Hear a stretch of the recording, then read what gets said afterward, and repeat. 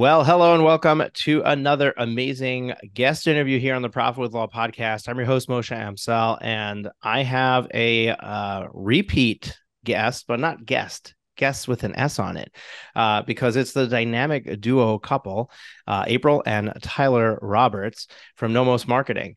I had so much fun getting behind the microphone and speaking to them the last time that I said, hey, let's go and do this again. So December 8th, 2022 was when we published that episode, Finding the Right Marketing Campaigns for Your Law Firm with April and Tyler Roberts.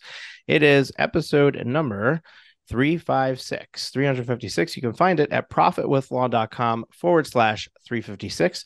You may even want to hit pause, go listen to that episode, and come back to listen to this one if you so choose. But we're not going to repeat ourselves from the last episode, and we're going to jump in and dive into what is working today for law firm owners. And when I posed the question in the green room to April and Tyler, I basically said, hey, what are your clients asking? What are your prospects asking? What is the thing that is on the top of the minds of our law firm owners today when it comes to marketing? And Tyler said, well, the biggest question we're getting is, how do I get higher quality leads? And I know that for some of you, the question might be, how do I get leads at all? But many of you, no matter how you're trying to get leads, probably are getting people who are wrong practice area, not quite ready to hire, or they, don't need an attorney at all. And they're calling you to sell you the latest employee retention credit. So we want to unlock and unleash the answer to this question in today's episode, which is basically, let's get you some really high quality leads. April and Tyler, welcome to the show. Thanks for having us. We're excited to be back. It is absolutely my pleasure. Love talking to you guys. I had the chance to meet you in person at, what was it? It was a Max Law conference, I think, Yes. is where we met. And I've been able to send some clients your way. So I believe in what you guys are doing. And I love the conversations that we have. So our listeners are your clients or potential clients, and they're challenged with this thing. And basically what I wanted to know is, what is the secret sauce? There's got to be something, because PPC, we know you got to, and for those who don't know, it's Google pay-per-click. That's to get your ads showing in Google search when somebody searches for you. Is a tough game to win. You need to spend a lot of money. You need to be, as Tyler said, you need in the green room, you need to be a top 3 spender to really be relevant in that realm. SEO is a long-term game. You got to invest for a long period of time to have a chance to show up first in Google. And then there's no guarantees. You could spend all that time, all that money, and you're just on the first page, but you're all the way at the bottom. So SEO and PPC are not necessarily the places where our small law firms should be spending their marketing dollars, but we still need leads. So what's the answer to this conundrum? So I think that it's really easy to overcomplicate it. SEO and pay-per-click are great marketing strategies. I think for every law firm, they need to do some level of SEO, but there's a high expectation for those services that if I put a little bit of money into SEO or a little bit of money into pay-per-click, I'm going to get an immediate result. And what we've found, over the course of the last 5 years of doing this is that a lot of people are just missing a really solid foundation for capturing leads and following up and nurturing them. So we've really been taking a step back and looking at what does that foundation look like? And how can we help solo and small law firms be 10 times more effective with their marketing? And maybe they aren't number one, on Google, or they're not showing up at the top of the paid ad results. But are there other avenues in which we can direct traffic to their site? And then once that traffic gets on their site, we can kind of qualify those leads and give them an opportunity to give them their information, and then to also market to them on the back end. So let's dive into this a little bit more. What does this look like? Give me an example of a law firm. Tell me the practice area. How would this show up in real life? Yeah. I think a perfect example would be, let's say, an estate planning lawyer, because we see a lot of times with estate planning that there's like the initial outreach, but then people aren't ready to buy, and then there needs to be that follow up on the back end. And unless someone's super diligent about manually following up, they're just going to end up losing that lead, or that lead's going to come back like a year later, and they're going to have the same conversation that they had previously had.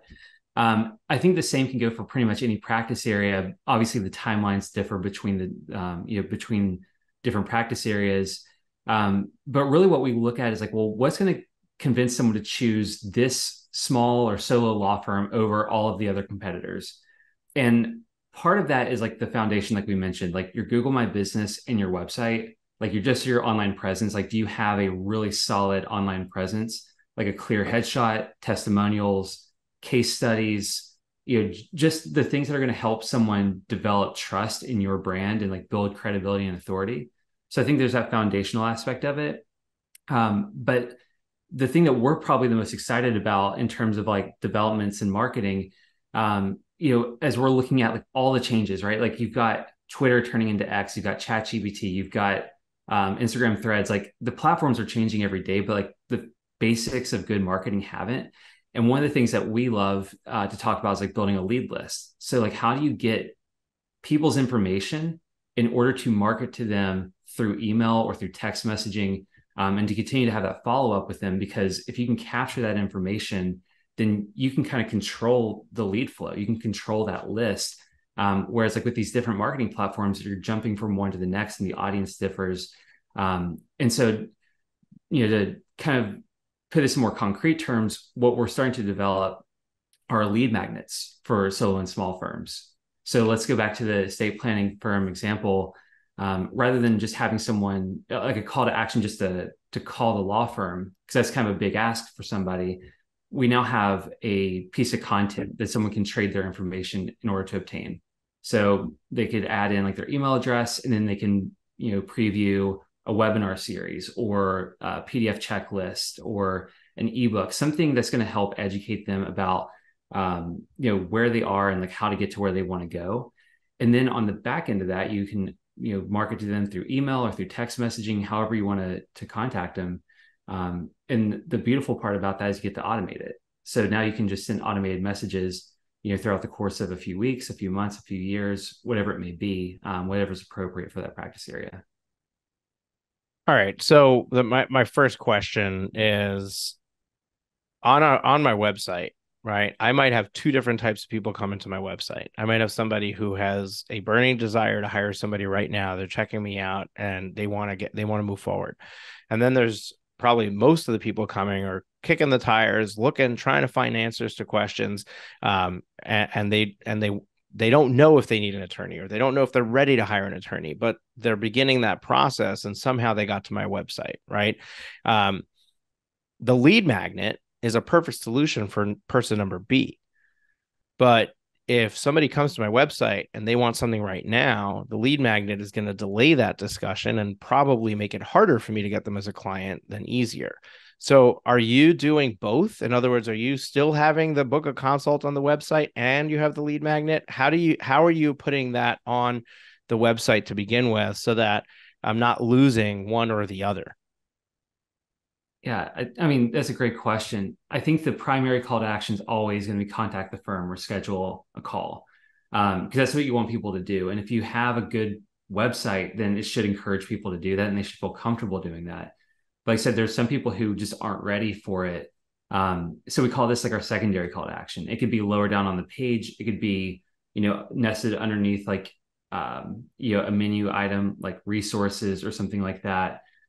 It could be a pop-up form, just something to capture someone's information if they were on the fence about hiring you.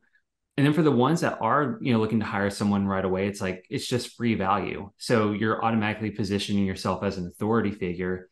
You're giving value, and now they feel, number one, that you're the person who can help them. But then number two, if they get this information that's high quality, there's a sense of indebtedness to you. And so like, why not hop on the phone and have that consultation?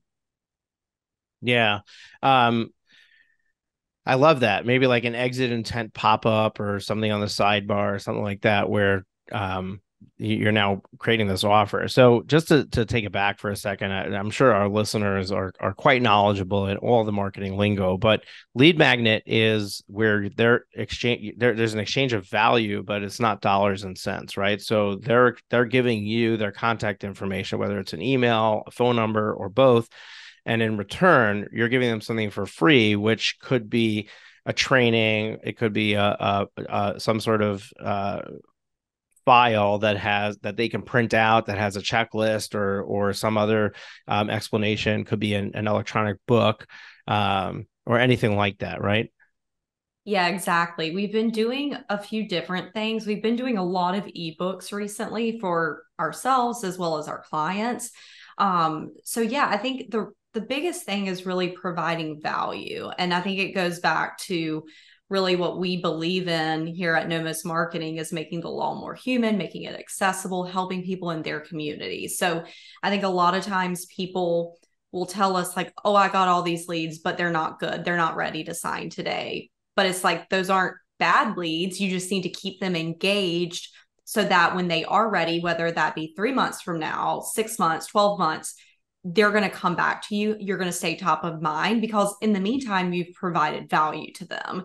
And I think that's really what's super important to do here. Because I mean, I think about ourselves. I mean, we're not always ready to, pull the trigger on something, even things that involve attorneys. It's like we need to do estate planning. We haven't done that. A reminder, we should do that. But I think that, if we're constantly being reminded of that and being provided value, we're going to go back to that person because pretty much very few people are doing that. I don't want to say no one's doing it, but very few people are providing that extra value in the legal space. And we just need to keep them engaged.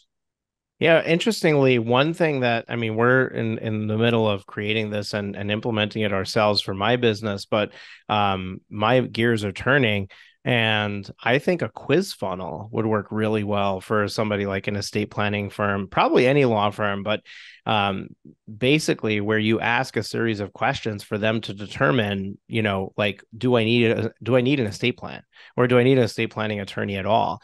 And then they answer those questions. But the really cool thing is that now I might have the information whether they're single or married, whether they have kids, whether they have a net worth, whether they have an intention to pass that on to a future generation. I can ask some basic questions in that quiz, and then all my follow-up marketing can be different depending on what their responses were. So much more relevant emails going to them, much more personalized for where they're at, which, everybody is putting people on their email list and sending emails out. So how do I get noticed? And how do I get somebody reading my stuff? If it's much more personalized to their situation, like if I'm on the mailing list of 3 estate planning attorneys, and one of them sends an email with a subject line that says, how to leave $1 million to each of your kids. That'll be very relevant to me, but not relevant at all to somebody who doesn't have kids, right? So if they knew that, I would get that email. Somebody without kids would get a different, subject line in their email. Um, what are your thoughts on that?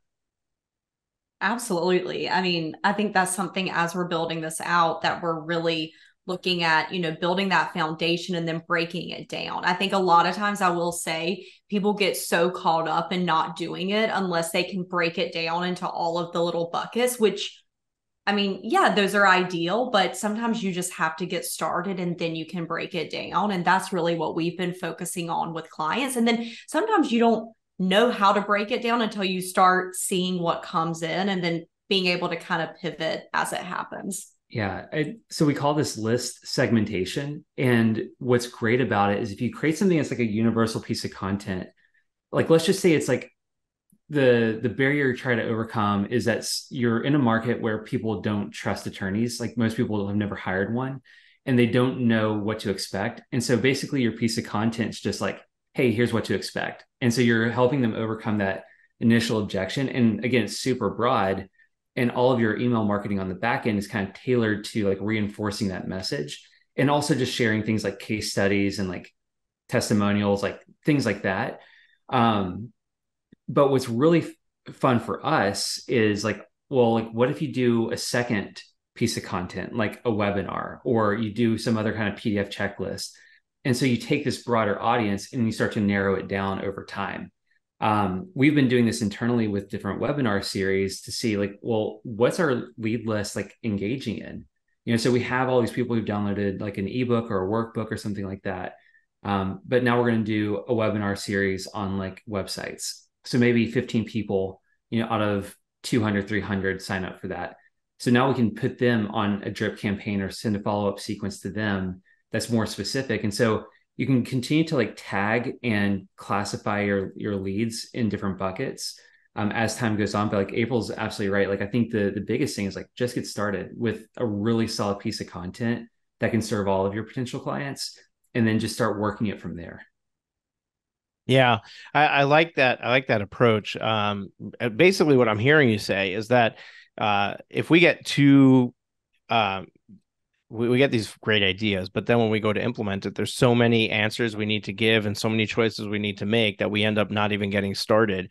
So instead of going to the Cadillac, the thing that's going to cater to everybody and segment everybody the way that's ideal, let's start with something more general. Just start capturing everybody, and then we can offer lead magnets that are specific to somebody in a specific bucket. And because they downloaded that lead magnet, they self-raised their hand and said, hey, this is for me. So now they're in this segment.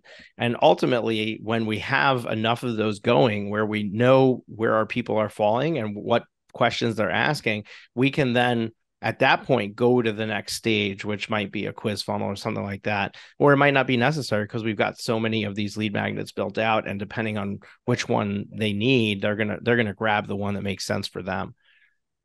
Yeah. Exactly. Yeah, that's spot on. And I think, um, I like as you were saying that it takes me back to, all different forms of marketing. I mean, I know we're talking about like, lead magnets and how to really make sure that we're engaging that list of leads that we have. But I think with any type of marketing, that's something that we really see as like a recurring trend is a lot of people getting hung up on just moving things forward until they think that it needs to be 100% done. And I always go back to the phrase done is better than perfect. And it's like, you're going to grow. I think about our own website. Like we're talking about this all the time. It's like, oh, we need to update these photos. We need to do this, that. It's like, but it works. It's there. Like, yes, we want to update it and we will update it this year. But it's like, don't let that hold you back from not having a website or not having a Google My Business, not having a lead list. Like you just need to get started. And then once you start, then you can really break it down for how it's going to work for you and your clients. Yeah, absolutely. And when I look at this idea of having something for free that somebody can exchange their information with me for, you mentioned having a follow up. What's the biggest challenge around this? Is it what do I write in those follow-up emails? Is it how long of a sequence am I doing? Like, I mean, if I'm in estate planning, for example, I'm guessing that can go on for a year or more, that continuous follow-up, right? So in order for me to release this, do I need to have 52 emails written? Like how does it work, structurally, and what's the bare minimum somebody should have set up in order to get started? Yeah, I mean, that's an awesome question. So if you're ambitious, there's three kind of tiers that I would do. So one is kind of like an initial sales sequence. So this would go out over the course of like a week or 2 weeks, where it's like that hard hitting like sales messaging where it's like, hey, you downloaded this ebook or you watched this webinar. I want to get you on the phone to talk about your situation. Or like you've completed this quiz. Sounds like you could really use our services. When's a good time for us to talk? You kind of like set the email tone almost like a manual follow-up, but it can be automated. Send people to your calendar or to your intake system, whatever it may be. And then the second piece of that would be kind of like your like short-term nurture sequence. So this would be more marketing related. So maybe over the course of a couple weeks to a month. And basically what you're saying here is like, hey, welcome to X law firm. This is what we do here. Second email is like, my name's Tyler. This is why I started my law firm. Third email could be, hey, we've helped people like you. Here's some case results that we've gotten for clients. fourth one, testimonials, and kind of so forth, right? So it's a little bit more of like providing like social proof, talking about the client's specific problem, reinforcing, the things that you're talking about and like the piece of content that they downloaded. And I think beyond that, you do like your year-long, like long-term nurture sequence. And this is where I said again, like this is like super ambitious, but this would be more of like your newsletter format, where it's like, hey, here's a blog post that I wrote. Here's a video that I just produced. Here's a podcast I listened to that I thought you'd get a lot of value out of. And of course, you could do these manually. That's what we do. We have everyone on a short-term nurture sequence, and then we do like monthly newsletters after that. And those are always going to be like fresh and like written like that month. But you could go into it with like some evergreen content and just maybe do 12. So all in all, you're not talking about like one email every week, but you're talking about like staggering the messaging where you do, 3 or 4 like really fast. You have like maybe 6 to 8 that are going to be more like short term, like marketing nurture related, and then you're going to have like 12 that are going to be that year long nurture sequence. So that's kind of how I would look at it in terms of structuring it.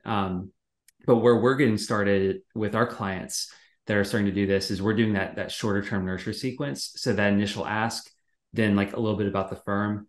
And then we just do the manual email and marketing newsletters on a monthly basis after that. Now, what's your view on email address versus phone number? I know, and I'll lay this question up with what I know from the marketing industry.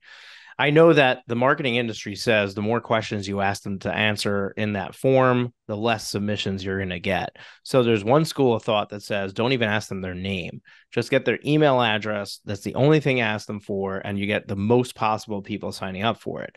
Another school of thought is I don't need 1,000 people on my email list that are not going to become clients. If they're not willing to give me their name, their email, their phone number, they're probably not that serious, and therefore I don't need them on my email list at all. So, and where I'm going with this is if I had their phone number, we can outbound dial them. And email is a great form of marketing, but we all know that emails go unopened, they go undelivered, they go into the spam or into the promotions or whatever. Like they get into a place automatically where somebody may never even see it. So if I'm relying 100% on email, that itself might be a problem.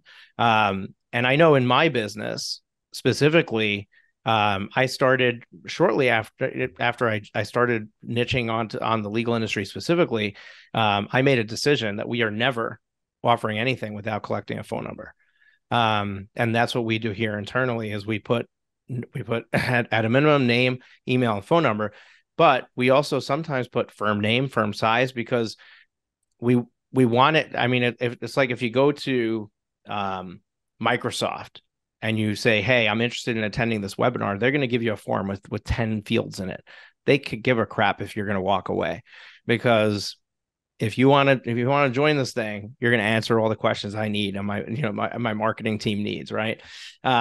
So I kind of feel like it almost presents a better, like a more professional look when I'm asking more questions than when I'm not, specifically in the market that I'm marketing to.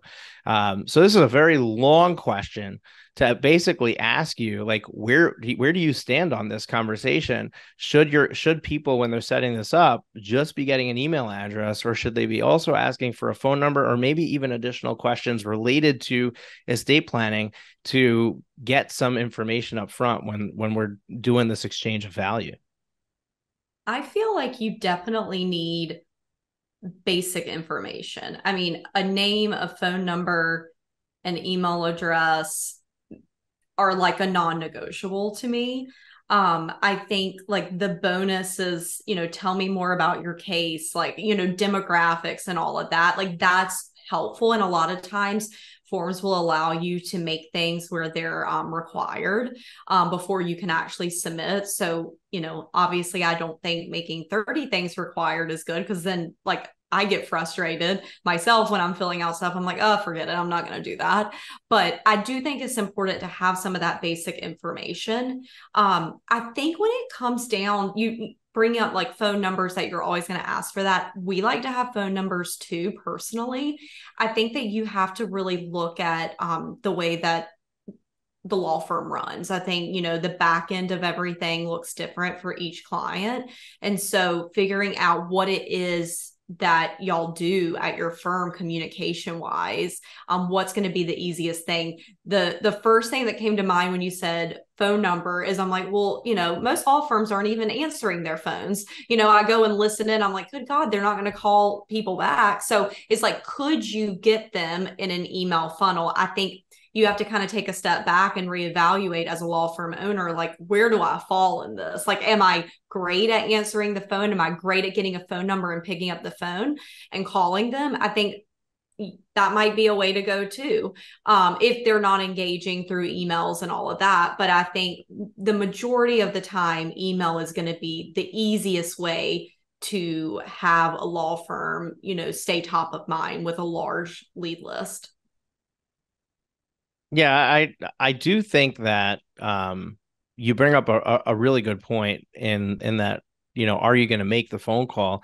I also think there's an argument to be made that the lawyer, him or herself, should not be the one making the phone call. It really sends a message that you're bored and have nothing better to do than to call people who downloaded a free thing off your website and check in on them. Some people might look at it and be like, oh, wow, they called me. They must really think a lot of me. And, like, you might get some of that, but you're going to get a lot more people who are like, I'm not sure if I want my attorney to be the one who's calling, people off the internet. So you definitely need to have somebody there to make the calls also. I think that's the way to go. But imagine the difference in experience between somebody who downloads something and they're getting an email sequence versus somebody who downloads something and the very next day get a phone call from the firm saying, hey, we noticed that you downloaded XYZ. You shared your phone number with us. We hope it's okay that we're calling. Did you have any questions that we can answer? Like it's a completely different experience, and it's something that probably nobody's doing, right? Like if we look in the marketplace and you're like, well, we know that 66% of law firms are not answering their phone. We could probably estimate that 95% of them are not proactively calling somebody who submitted a form on the internet. So that's one way to really set yourself apart from somebody else. And if you don't have the capacity to make those calls, then do you even have the capacity to answer the call when the person who's in your email sequence picks up the phone and calls you? Like, what is the intention of that sequence? It's to get a client. So I kind of feel like, yeah, you need to know where you are, but you also need to, this is a question that happens even before the funnel, right? Like, why are we doing a funnel? To get your phone to ring more, but you're not answering it right now. So let's solve that first.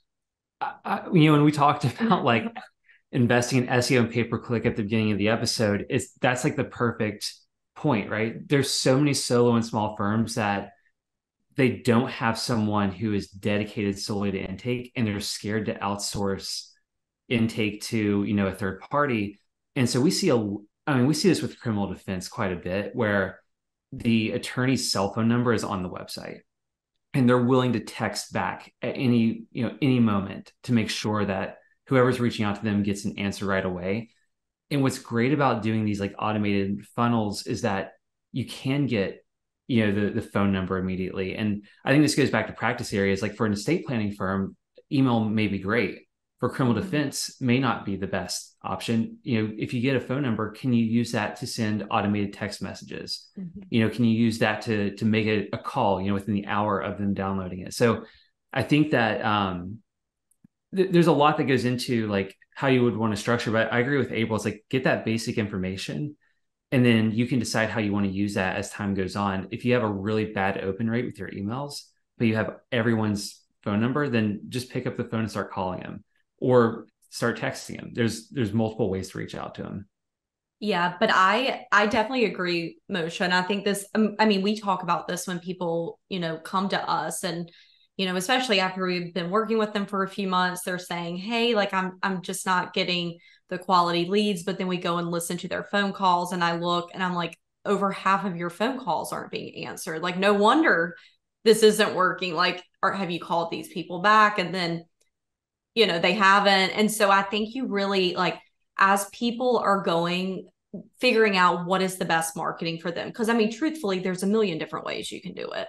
I think if you don't have the back end figured out of how you're who's going to answer the phone, who's going to convert these people into clients, there's no point in doing any of this, because then you're just going to have even more leads, and then they're going to be trying to sign up, but how do they sign up? And so I think this is definitely a more sophisticated way for law firms who do have that customer service down pat, and they know exactly what the nurture campaign is for a client, to continue to build on that and grow that list. But I think if someone's, listening and they don't know who's going to answer their phone call, I think there's some other steps to do before getting to this step, just to make sure that you have that back end foundation built.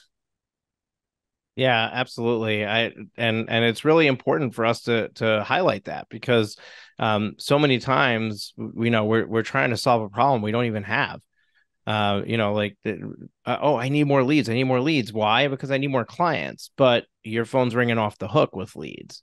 You need more clients because you're not doing a good job with what am I doing with the leads when they come in. So you really have to make sure you're solving the right problem when you're going down this road. These lead funnels are great. And the follow-up, the automated follow-up is great if you're doing a really poor job right now of being able to get somebody from lead to sale. But it's also a problem because you're now getting people even closer to the sale. But if you still can't get them across that threshold, then what are we doing, right? Like, it's a complete waste of effort. So you really need to know where you're at. And I mean, that some of this is where I come in, right? Like, you need to work with somebody who's going to help you understand the value of hiring somebody and delegating this to them. The reason you're not answering your phone is because you're too busy to answer your phone. So you need to have someone else answer your phone. Shout out to my friends at Smith AI, a reception answering service. Every single phone call should be answered by a live receptionist. Go to profitwithlaw.com/Smith AI, and you can get whatever promotion we're running right now with them, and get started. But definitely there it's not just answering the phone. It's having the time to have a consult and have a conversation with them and tell them why they want to use your firm and sell your services. So many small firms it's feast or famine, right? Like, I'm busy with a client right now, so I'm not going to spend time trying to get the next new client. And then I'm only going to get desperate when I don't have any work. And that inconsistency is what holds you back. That's what keeps you where you're at. And if you want to grow, you gotta start investing in your firm and expanding your team, to support a larger volume of business. Yeah, spot on. And I think that a lot of people think that it has to be a full-time person that's working out of your office, but it absolutely does not have to be. There are so many ways to have help in these areas that aren't full-time employees that, you have to bring on and, cover benefits for, and all. Like, there's so many services in the legal industry that can help with this. So I think it's really finding the right one for you and just going for it. I don't know why so many people are afraid to do that. We were talking about that earlier today. It's just started. It's, not Right. that big of a deal. Yeah, and we're big fans of Get Staffed Up, and you can go to profitwithlaw.com/get staffed up, to get, I think it's $750 off of your initial fee with them. But they help you with hiring a 40-hour-a-week virtual assistant. They're international contractors. There's no taxes. There's no, it's really inexpensive. It's like $2,000 a month, and you get a 40-hour-a-week employee, and they don't come trained. but they are professionals, right? Like they're English speaking. They're able to take your systems, your process, your what you want them to do. You just do a little bit of training and they can go and run with it. And that's really what you need, is you need somebody who can get on the phone with people and move these leads along, when you've got the leads coming in. And it's almost like this is where the conversation has to happen, because if you're not getting people to your website, then you don't need a lead funnel, right? Like if nobody's hitting your website, they're never going to see the free thing you're offering. So if your problem is I'm not getting people to my website, that's a different conversation. And yes, SEO and PPC are two of the ways to get there, but there's a lot of other things you can do to get people to your website. Once they're on your website, what's happening next? And that's really what we're trying to solve right now, is like, how do I get somebody from being on my website to becoming a client? And if I just have book a consult here and they're not quite ready to book a consult, I lose them. And that's where this lead funnel is so powerful. But you got to have the pieces in place to get them from there to becoming a client. Otherwise, what are we doing? So really great conversation. I'm guessing, because we're really out of time, we got to wrap this up. I'm guessing that people can contact you and you can get this set up for them on their website. Is that accurate? Absolutely. So this is a service that we've added on this year.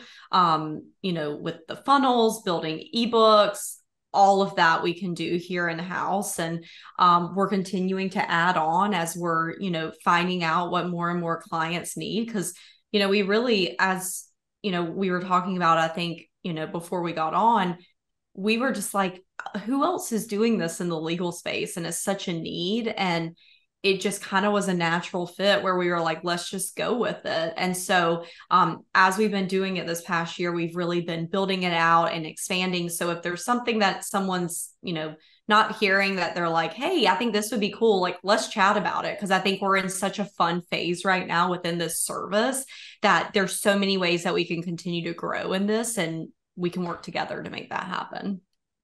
Awesome. Yeah, I didn't realize that you guys also do, like, you write the ebook or you do the free PDF, whatever it is they're giving out.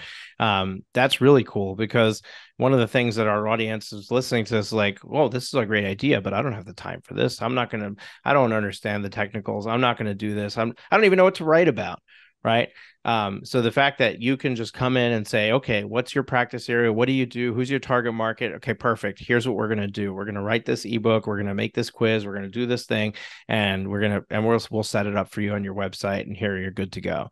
And I'm assuming you write the email sequences too that come after. Yeah, honestly, it's probably one of the most fun things that we get to do as an agency. Like, it's so creative. It involves our entire team: copywriting, design, social, email marketing. And the great thing too is, once we produce this one piece of content, it's different than having to approve like a social calendar every month or an SEO piece, every single month. You get this high quality piece of content that is evergreen, that lives on your website. And now you have an email sequence that can just run in perpetuity. And then you get to make adjustments and optimize it, so you get to change things like the advertising that you do for the ebook on social. You get to change the way you position it, in social media. It just gives you so many things to leverage that you didn't have before. And I would say for us, like, the process of creating these is super collaborative. Clients have loved it. And like April said, we're exploring other funnel types. So webinars, white papers, PDF checklists. Those are all things that we're currently doing ourselves. And so we're trying to bring that to the market for small and solo law firms. Awesome. I love it. So how do people get in touch with you if this is something that they want to do? Yeah, so they can go to our website, nomosmarketing.com, and there's, plenty call to actions and chat features where you can get in touch with Bree. She is our business development manager. And so people can contact her there, sign up on her calendar, or just shoot her an email and chat that way. Awesome.